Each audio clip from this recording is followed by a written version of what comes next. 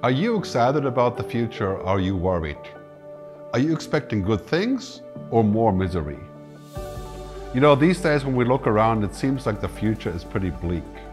Netflix and Hollywood keep telling us stories about dystopia.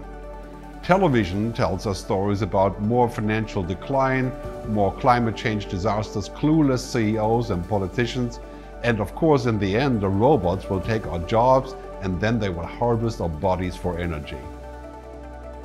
But despite all that noise, I'm here to tell you that the future is better than we think. I believe in the future where human ingenuity, science and technology will and can solve our most important problems.